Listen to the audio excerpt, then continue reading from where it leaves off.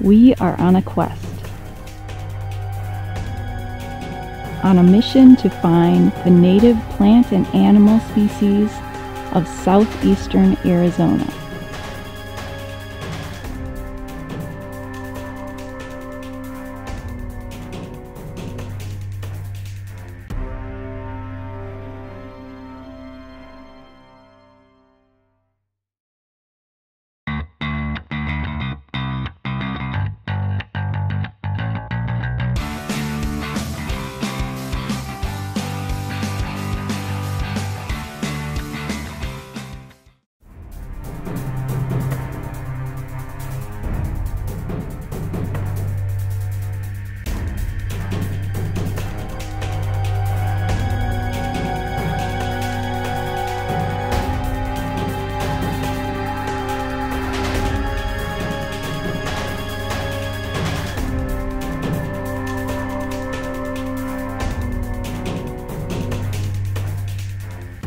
Hey everyone, you're watching the Green Dream Project. Jim here. And Jessica. This is another Native Plants and Animals edition about the creosote bush. And if I get yanked away off the screen, it's because I currently have crew tied up to my waist.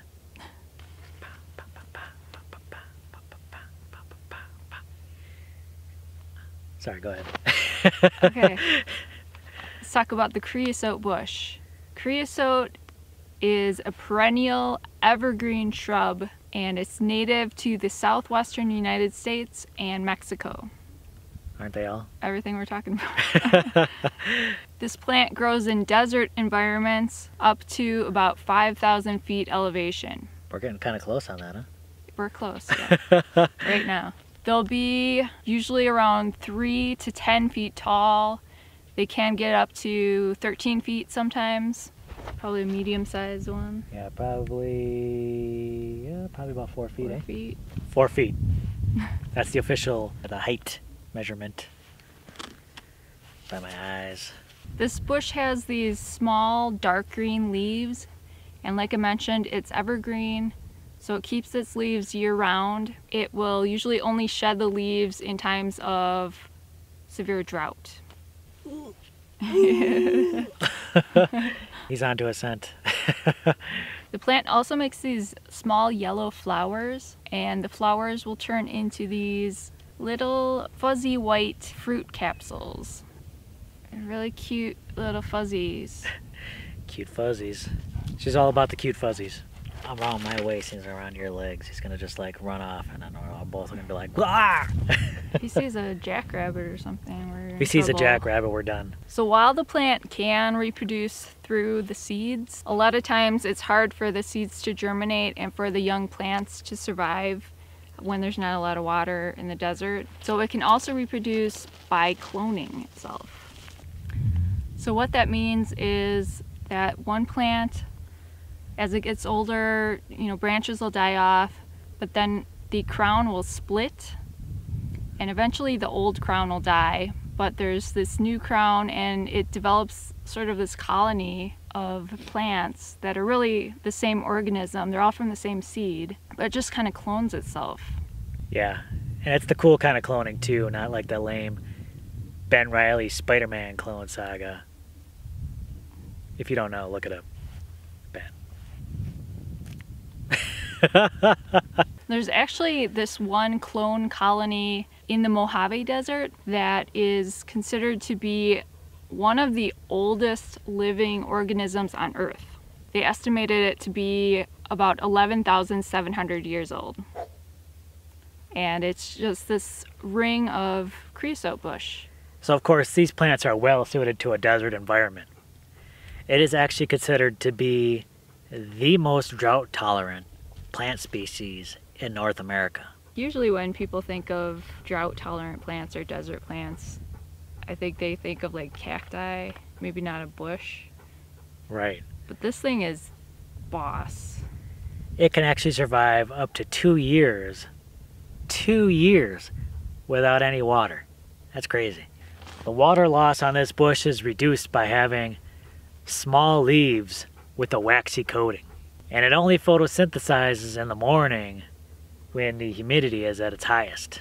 Yeah, since the leaves will open up, you know, to photosynthesize, it can lose moisture that way. So that's pretty smart.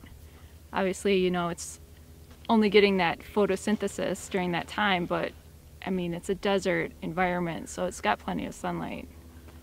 It's a smart plant. We got sunlight in abundance here. Water, not so much. Now the root systems of this plant is so efficient that it'll actually create dead zones around it because it just sucks up so much of that moisture. So definitely be careful when placing this around other plant species. It's probably going to get outcompeted by this thing. If you'll notice, there are black spots on the branches. Those spots are actually part of a microbial community that helps give nutrients to the plant. Well, the creosote bush serves some important functions in the desert ecosystem. For one, it can trap fine soil particles like dust that's flying through, and it traps organic matter, and that can help improve the soil. It also provides shelter and shade for animals. For example, the desert tortoise likes to dig burrows around the base. Also, some types of kangaroo rats will make their burrows around it. We know quite a bit about that. Lots of kangaroo rat mounds around here. Yeah. And it also provides food for some animals like jackrabbits or other small mammals. This plant is associated with over 60 types of insects, including 22 bee species that only feed on the flower of the creosote bush. Well, that's incredible. Yeah. So it's really important to insects. One of those insects is called a creosote gall midge. Sometimes you'll see on creosote bushes these kind of ball-like, they're called galls, that's created by that gall midge. So of course, like a lot of desert plants, native people have found uses for it. It's been incredibly beneficial to human beings. Find creative uses for a lot of these desert plants, and creosote is no exception. Firewood has been a big use for it. Livestock feed, thatching for roofs. The charcoal from the burn plant actually has a blue-green type hue, and it's been used for coloring and tattoos. That's cool. As a medicinal herb, this thing has been known as chaparral. Of course, the Native Americans had used this to treat a wide range of ailments. And there's a compound in here that has been used as a food preservative. The creosote is home to an insect known as the creosote laxcale, which coats itself in a secretion that when heated, liquefies and then acts as a glue. Archaeological evidence suggests that ancient desert peoples used this lac to seal lids on food jars. Now the creosote bush has a distinctive odor to it, and it's particularly strong after a rain. That's kind of where it gets its name creosote from. This is kind of a smoky, earthy smell to it. What do you think it smells?